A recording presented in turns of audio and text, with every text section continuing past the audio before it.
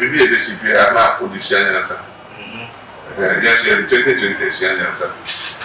Elections, it will be won or lost at the polling station. You see. And the polling station, they better do or die. Because all die, be die. They better do or die. The right thing must be done. 2024 polling station, and you better win the election.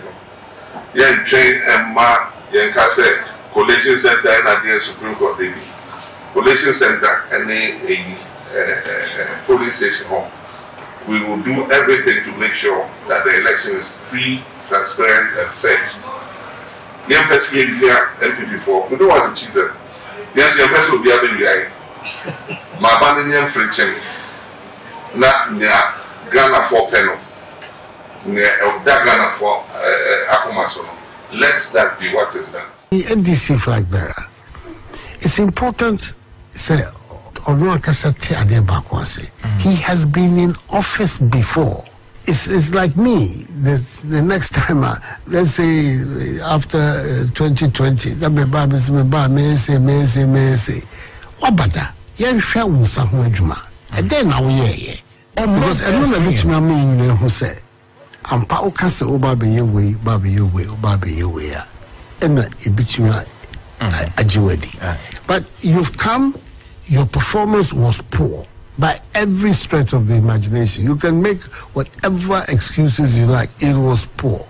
And it is because it was poor that you were booted out. And if you say, as you say, no respect Ghana for. That is what I'm sensing. There's somehow rather because Matis Wakanda say Ghana for short memory in Cheni yo. I would not like to think that never see what the breast or you fear. So if you see refia, it will be refia. Do so you fear. Do so can be our Ghana. You fear. Intimo so banana Babekasa to say so or free primary health care. Yes. On non the first time you went in high national politics. Now be a promise. So be one-time premium for the National Health Insurance Scheme. 2008. From 2008 until 2016. 2009 until 2017. NDC government, of which you were first of all vice president and then became president. Not one single effort was made to actualize that promise. Like I say, no. Now, balance free fund, which already is being done under the NHIS system. Why would we want to believe somebody who promises a year before and you were not able to keep? Na oba uhu na nado said you no si Ghana fofa. And is not in muda home. Papa. But said you si Ghana fofa. Near Ghana. Mema do so was ya just say. Ya Mahama. Who is talking? Mahama ye. Mahama ye no okase. Enwe ya Mahama. Mahama akronfo say. Yama kwana unsa huna mama ye. And you die. Oko prepare site keke. Am here the planter be si hono mo. The next election is do or do or die am. And you die. Menwa minyade. Meboa. Menwa minyade. And you mra na ma mebuye. Na mesesa isi kamfanko. Uwi abeka kire say said the MPP for years can there. You some of them ba na ma ba chi.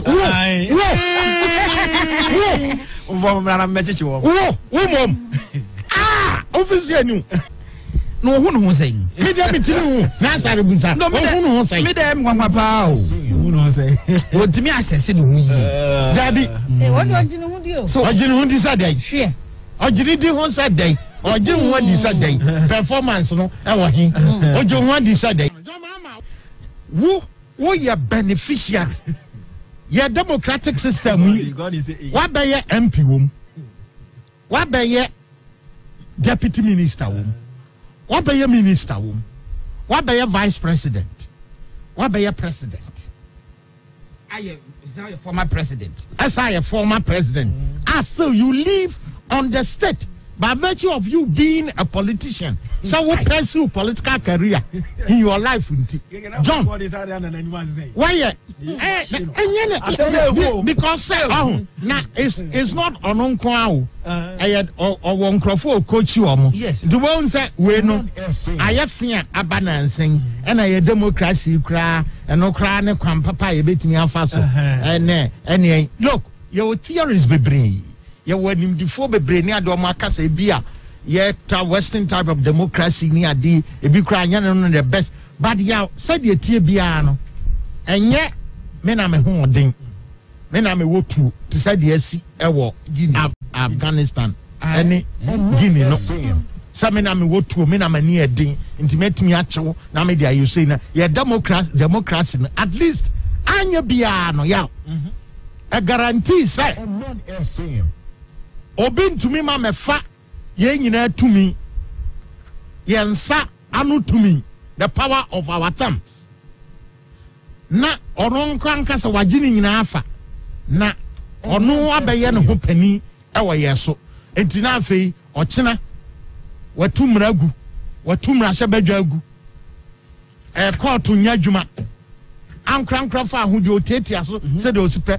Onam ho a ne obodi already so say nanasare anti biba we donko pepepe siawo mango down ewo police depot ewo santase ewo patase ya Ghana for empesa na the business community adum orim hwan ye bubo mu din na ye tam wani ne asam ne asizi mu companies bebreba ye seize ye nkrofo companies ni ade ene what have become of them ade na ye ene omo so ba be che o mind their fire enipa bi abedi o mind so democracy ya John Mahama kan so no and you are beginning to, John what benefit from democracy John or tia and shedem and so abrebia ono no sisa bo no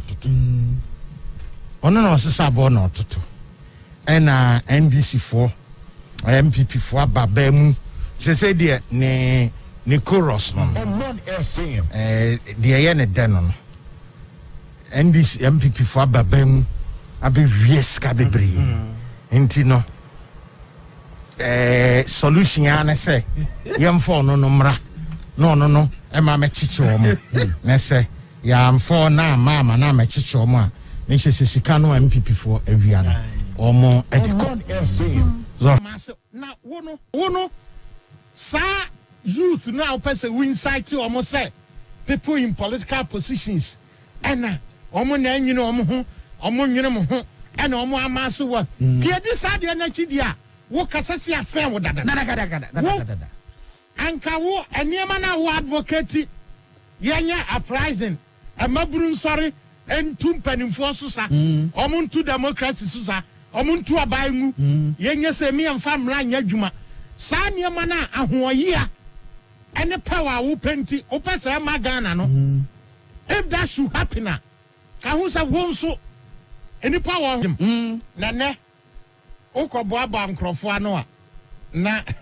uko mo adwinfi uko ona uko insight wo mo amomo mu se any empower any politicians omo asisi ye any MPC any amomo ka any ade na mfam John won't me you hum free mu won't me sanne o se democracy small screen meboa ade bia ye de afaso na ada asem bi na ye de ma fiu political elite na omo de amaso na wo no awira hosam